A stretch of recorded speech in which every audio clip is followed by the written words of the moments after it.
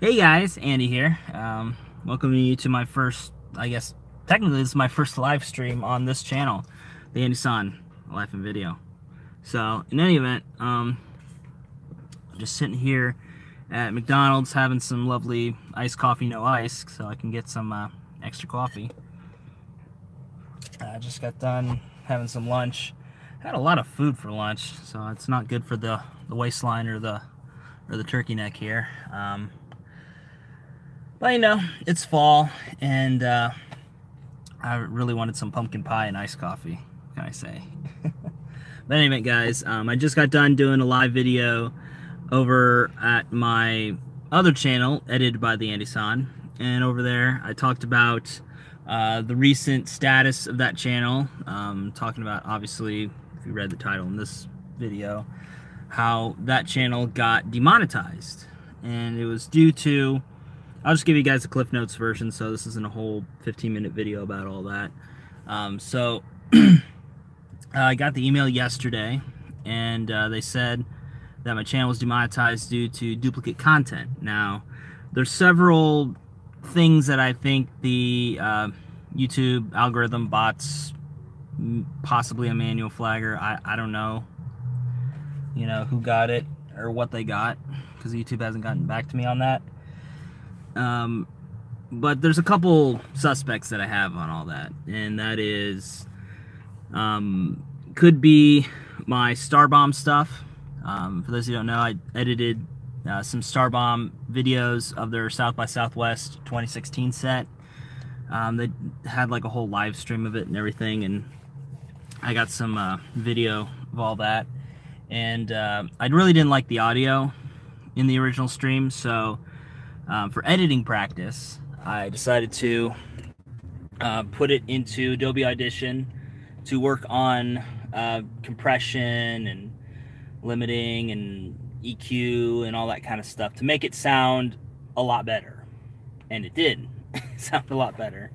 And it was, you know, at least the full set. The individual songs did okay, but the full set was one of my most viewed videos of my channel of all time. And so obviously a lot of people liked it too. But that could be a possible suspect. But that was, you know, claimed by the rightful copyright holders, as they should have claimed it. So not faulting them there for that. I just did it for editing practice, you know. Another possible suspect could be the Roger Swan Remastered series. So again, and this was actually before the whole Starbomb stuff happened, when I was first learning how to use Adobe Premiere, I wanted to practice on some stuff. And one of the things I wanted to practice on was just some videos. And so it was also, you know, the anniversary of, I believe at the time it was the anniversary of Roger Swan's first arrival to Japan, if I remember right. And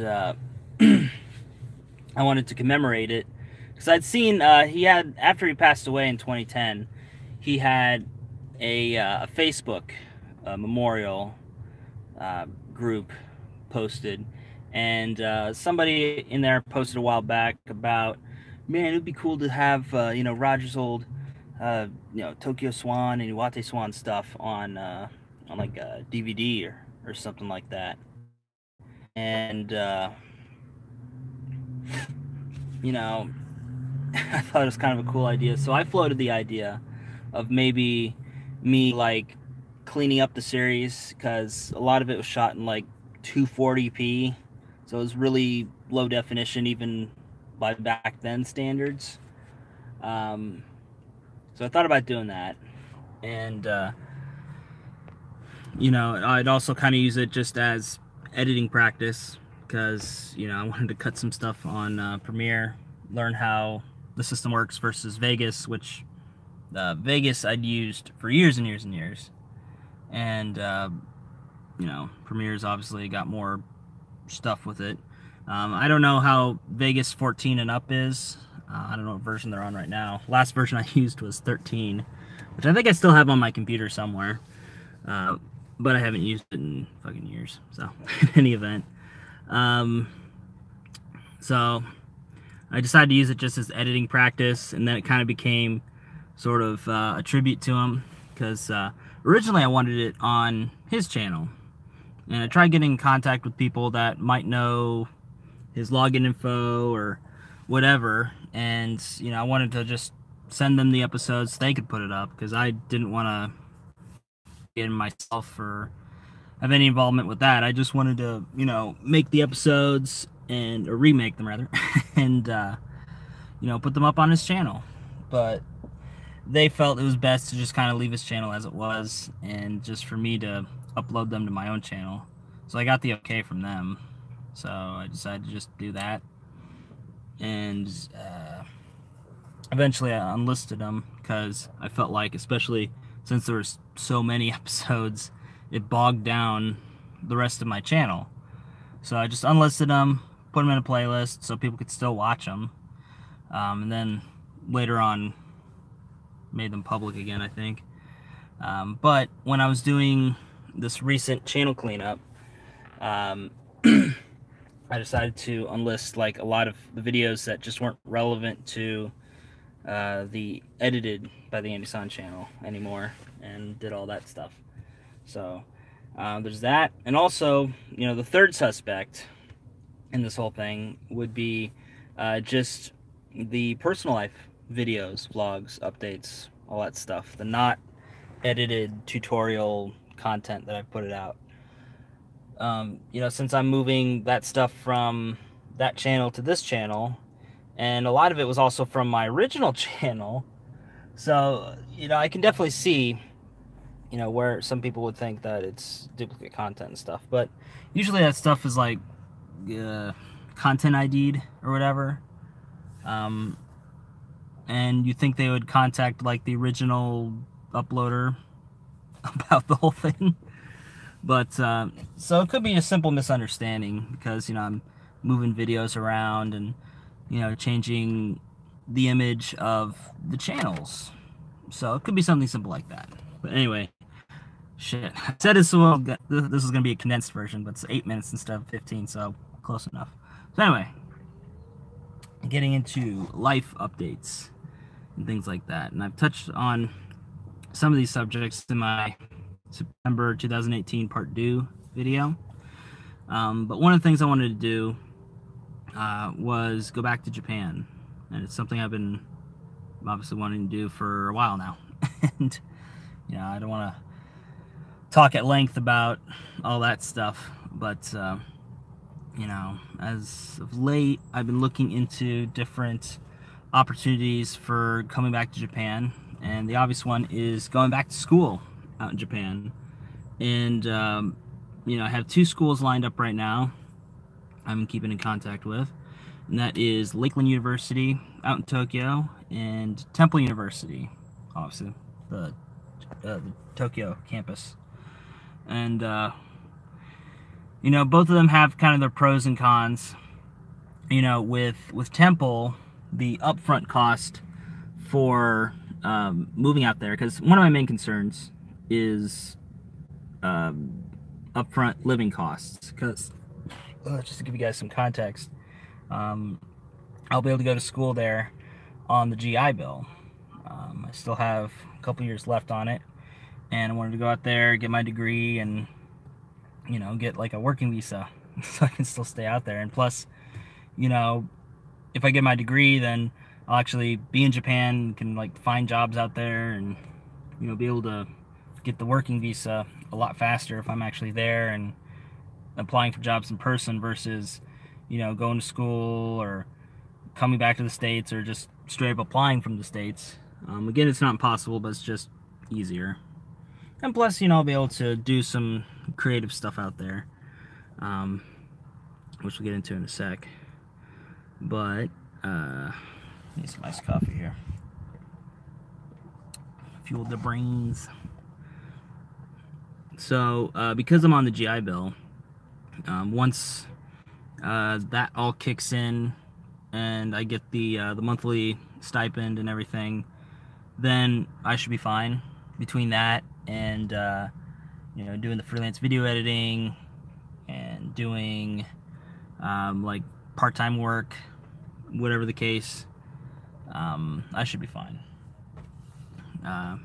But it's just the initial upfront costs of getting there is what I'm worried about currently. You know, for me, the biggest cost would be obviously the plane ticket, be the biggest one. You know, for somebody living in the Midwest in Ohio, the typical ticket price would be around $1,000. You know, depending on how far in advance you book it and like what time of the year it is when you book it.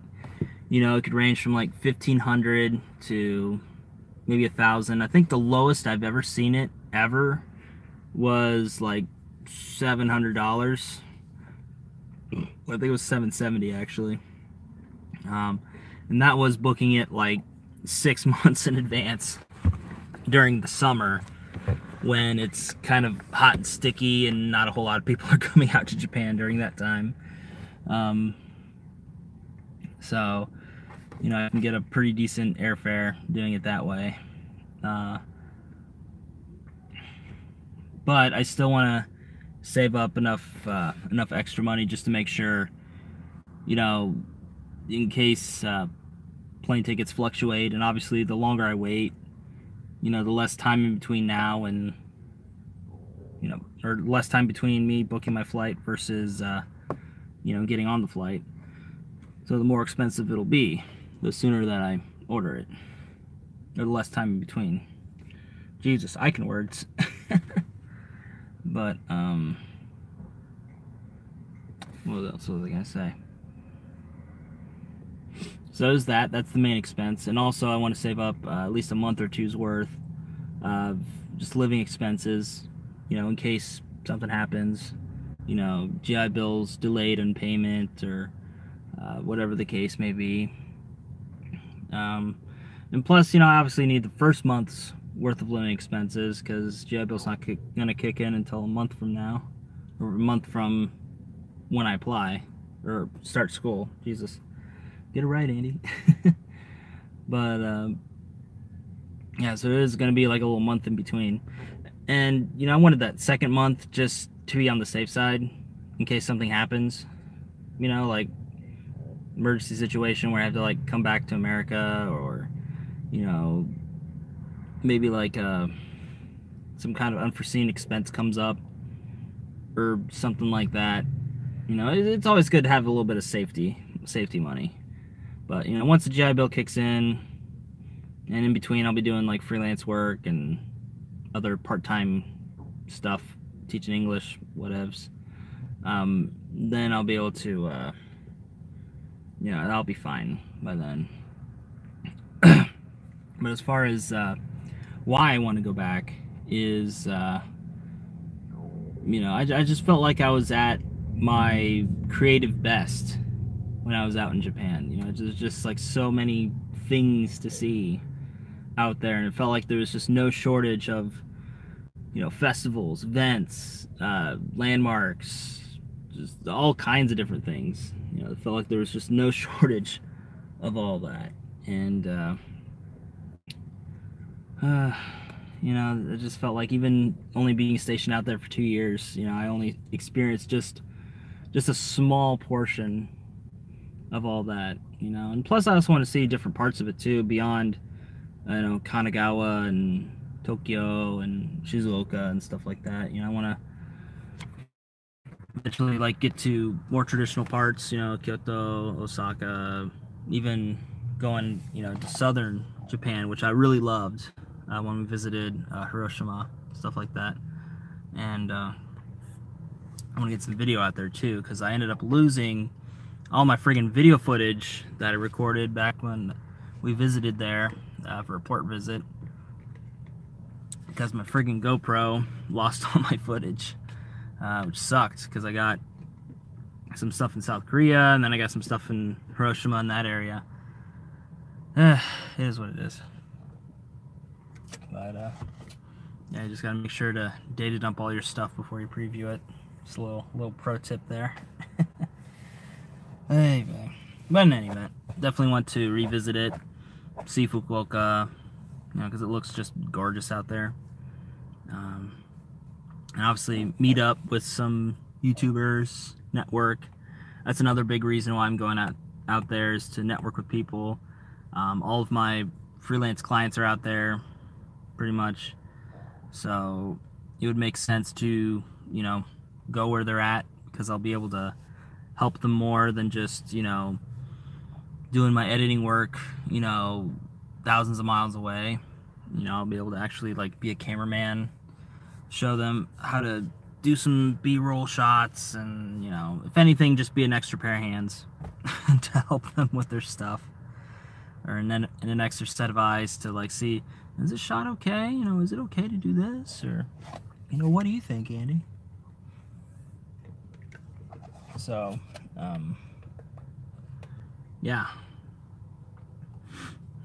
And, you know, like I said, obviously network, you know, be of more use to my current freelance clients, as well as get more freelance clients, increase portfolio, increase portfolio, and things like that. And obviously get my degree, of course. You know, school's top priority, because I know, you know, I haven't had such a good track record in the past of college, things like that.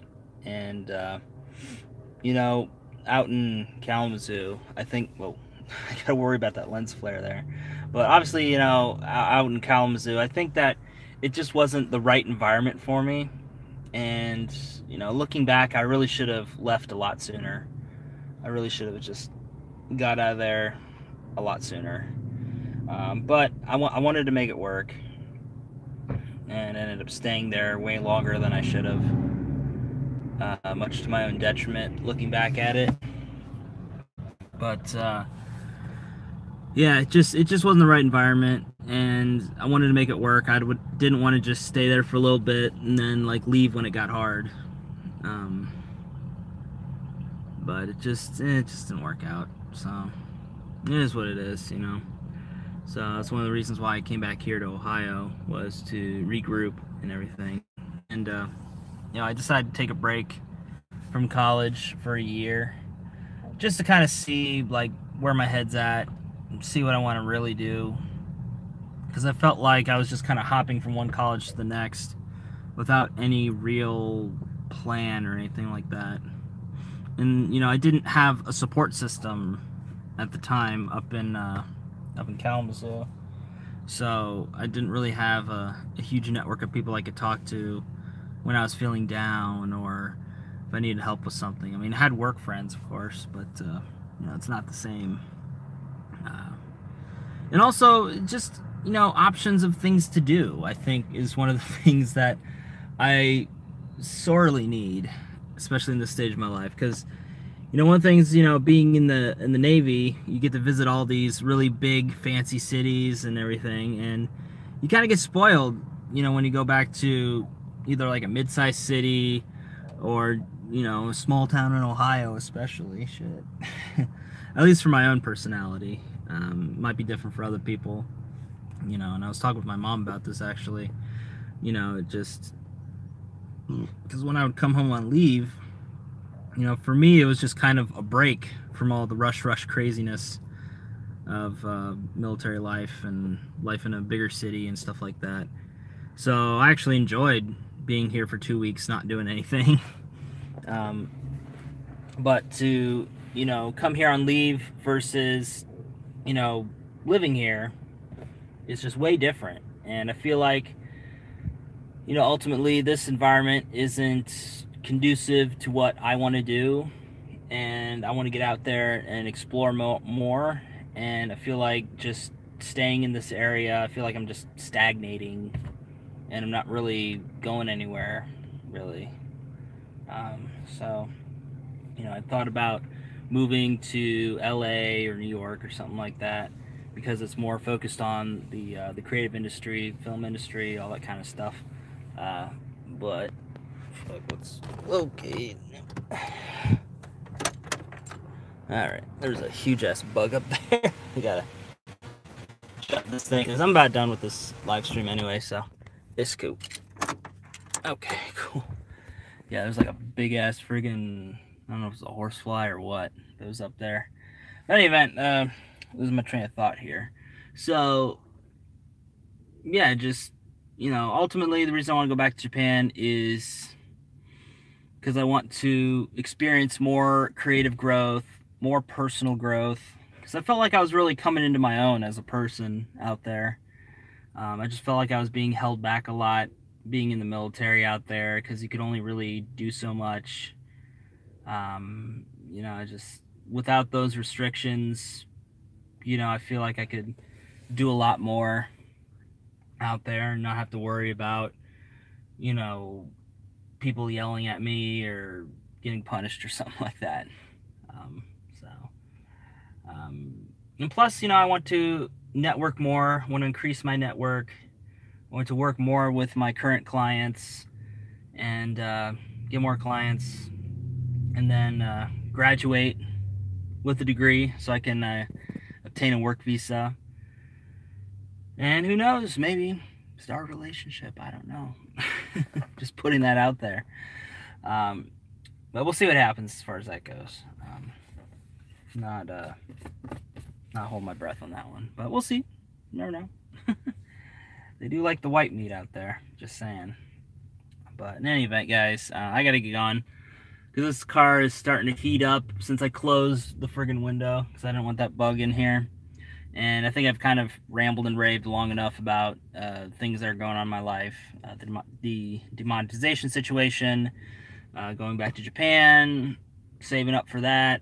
I was thinking about doing a like a Ko-Fi or Ko-Fi or something like that sort of thing to help me save up for, if anything, just a plane ticket. And then I can save up for the rest of the stuff or just whatever.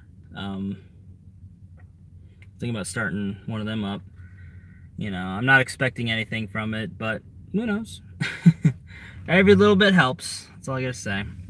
That's something else I'm looking into. But in any event, that's what I've been up to, and definitely look forward to more videos, both old and new. It's not all gonna be old videos, but old videos are gonna be daily, every day. Obviously daily though. At 8 p.m. Eastern Standard Time. I'm gonna have one video from the archives, and then, as updates and stuff allow and all this kind of stuff, we'll do more. And I want to do some more personal type videos, give me a chance to kind of flex my creativity here and there, and stuff like that. So with that said, this is the TheAndySan. Sign it for now. As always, we'll see you next time. Catch you later, guys. Bye.